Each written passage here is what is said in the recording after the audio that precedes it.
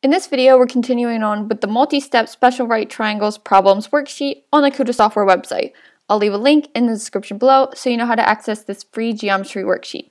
Picking up with number 12, we have to remember our ratios for 30-60-90 and 45-45-90.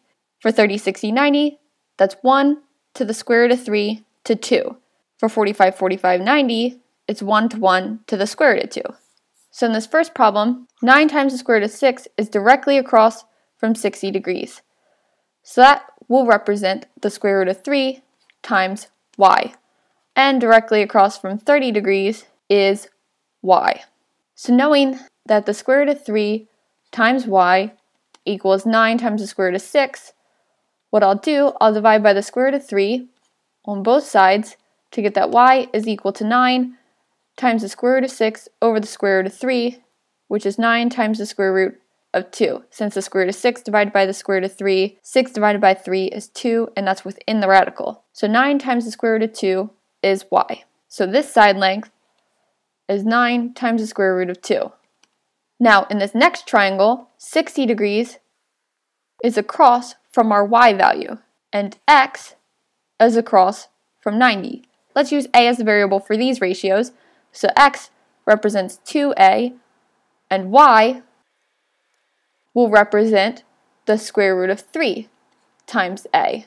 And we have that y is 9 times the square root of 2. I'll plug in my y in terms of a. So y equal to 9 times the square root of 2 is the square root of 3 times a equals 9 times the square root of 2. And then I'll divide by the square root of 3 to get a. So a is equal to 9 times the square root of 2 over the square root of 3. So in order to simplify, I'll need to multiply by the square root of 3 over the square root of 3, multiplying by 1. So it'll be 9 times the square root of 6 over square root of 3 times the square root of 3, which is 3. So a we can simplify as 3 times the square root of 6, since 9 divided by 3 is 3, and we're multiplying that by the square root of 6. Now we'll be able to solve for x. Since x is equal to 2a, and a is 3 times the square root of 6, we'll get that x is equal to 2 times 3, which is 6, times the square root of 6. So x is 6 times the square root of 6 in number 12. In number 13, we have two 30-60-90s.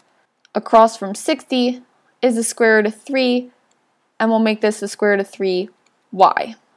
And across from 90 is 2y. So if 2y equals 10, dividing both sides by 2, we'll get that y is equal to 5. So this length is 5 times the square root of 3. So across from 60, again, that's our term with the square root of 3. So this will be the square root of 3 times a. And across from 90, we know is 2a. So 2a is equal to the square root of 3y, which is equal to 5 times the square root of 3. So if 2a equals 5 times the square root of 3, if I divide both sides by 2, I'll get that a is equal to 5 times the square root of 3 over 2. Now I'll plug my a value in for a in my equation for x. So x will be equal to the square root of 3 times 5 times the square root of 3 over 2, which x is equal to 5 times 3 over 2, since square root of 3 times the square root of 3 is 3, and 5 times 3 is 15, so x will equal 15 halves in number 13. In number 14, I have a 30-60-90, and then I have a 45-45-90. So this side length of this bottom right triangle is going to be congruent to this side length. So solving for the side length that's congruent, which is the hypotenuse of the first triangle, that's directly across from 90 degrees. So this will represent as 2y. And directly across from the 60 degrees is 6, so that will represent the square root of 3 times y. So if 6 equals the square root of 3 times y, dividing by the square root of 3, so my square root of 3 will cancel out, so y will be equal to 6 over the square root of 3. But let's rewrite 6 as 2 times 3. So 2 times 3 over the square root of 3 equals y. But notice, I can rewrite this 3 in the numerator as 2 times the square root of 3 times the square root of 3. Since the square root of 3 times the square root of 3 is 3, and 3 times 2 is 6. But if I put that over the square root of 3, one of those square roots will cancel out. So I'll get that 2 times the square root of 3 is equal to y. And if this side length is 2y, 2y I can write as 2 times the square root of 3, which is equal to 4 times the square root of 3. So this side length is 4 times the square root of 3. And it's congruent to this side length, which is also 4 times the square root of 3.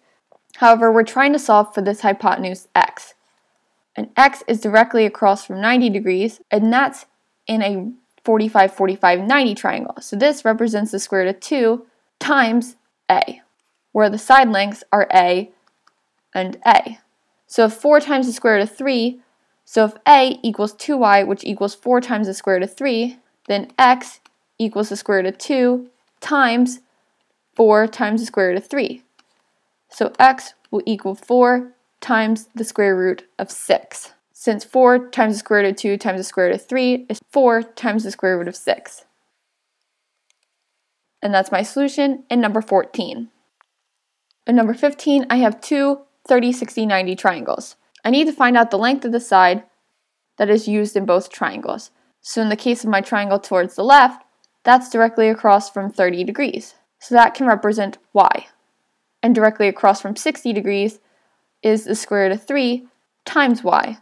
So if I divide by the square root of 3 on both sides, I'll get that y is equal to 10. So this side length is 10. And in this triangle on the right, x is directly across from 30 degrees. So I'll use x as my variable within my ratios. So x is equal to x.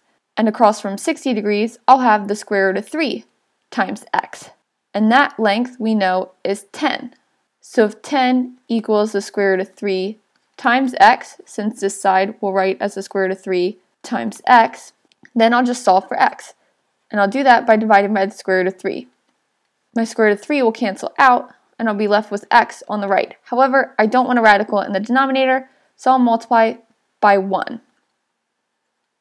So I'll get 10 times the square root of 3 all over the square root of 3 times the square root of 3, which is 3. So 10 square root of 3 over 3 is my solution in number 15. And lastly, in this video and on this worksheet, number 16. If you haven't already, here's a friendly reminder to click that subscribe button and like this video. Now, looking at this triangle, the side they share is directly across from 30 degrees. So we'll write that side as 1a, or simply a. Across from 60 degrees, we'll have the square root of 3 times a. And we're solving for x, so let's solve for a and then plug that in to our equation for x.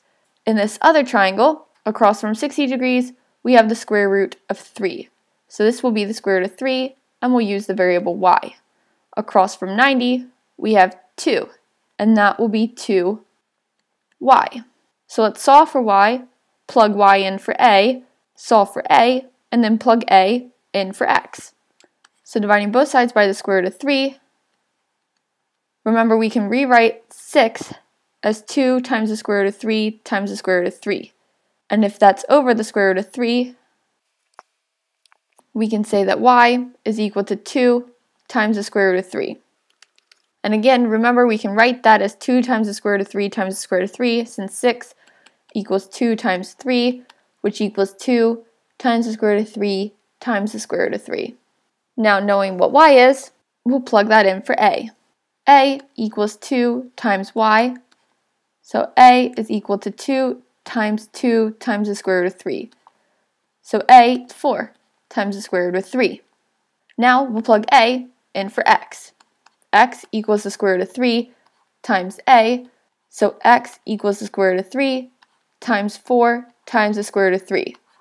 The square root of 3 times the square root of 3 is 3, so 4 times 3 is x, so x is equal to 12 in number 16.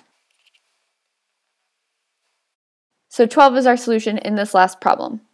If you have any questions or just want to leave me a note, put it in the comments below. And as always, like, subscribe, and share.